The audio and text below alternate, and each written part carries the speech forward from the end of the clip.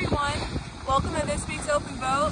Today we're going to be talking about extending your fall run season. Now a lot of guys, they'll throw in the towel after Thanksgiving, and depending on what bait is around, if bass are still around, you can extend your season almost to the new year. So today we're going to be doing a little fall run Fisherman fashion show where I'm going to go through everything that I wear to stay warm. And you got to think, if you're sitting out there in a 72-hour soak, you got to be in the proper apparel to stay warm and stay focused on catching a trophy bass. All right, so first up, you got the good old waders. So some people have the neoprene waders. Frog Togs, these aren't neoprene, so they're a little light. So what I like to do is I wear wool socks, and my leggings are Grundon's fleece-lined leggings. So that keeps my legs warm, especially if I'm wading, and that water can be cold. So you want to have your lower half warm. So fleece-lined leggings. Guys, if you don't want to wear leggings like I do, you can wear some blue jeans.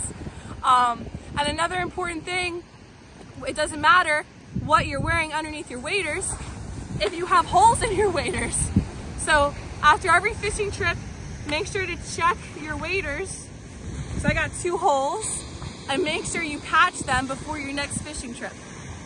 If you're in the market for buying waders, we recommend going a shoe size up because they're based off of shoe size.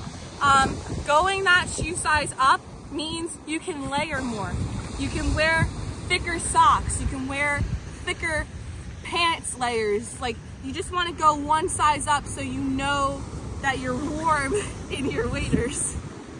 Next up is your surf top. Now I have a neoprene surf top. The word of the day for the fall run, I guess, is neoprene because that's like the best fabric to keep you warm. It's like wetsuits are neoprene and surf tops and some waders are neoprene. So remember one thing from this, it's neoprene. So this is my surf top. Give me 5 minutes, I'll put it on and I'll show you. So the surf top has neoprene sleeves underneath the showing sleeve, so it just keeps everything sealed in. So to seal in the bottom, I just tighten the straps down here, and then you have a Velcro strap up here to tighten, and it keeps your neck area a little bit more covered so you don't have that cold breeze chilling in and getting your chest cold because you don't want to get sick.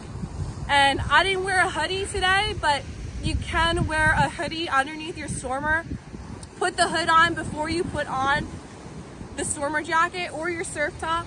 And then this one also comes with a hood too. So sometimes if I'm in rough conditions, I will double up hoods. And of course, you can't leave home without a Lucky beanie. So I have my Lucky Grumpy's pom-pom beanie here that I wear on my head. It keeps my ears warm. And you can put your hood up too if you wanted to. And it's relatively hot out right now. I am very warm. So you will be very warm too in the fall run late season. Pray for sand eels, because if we have sand eels, we could be fishing through December. So now it's time to go fishing. Catch you guys next week.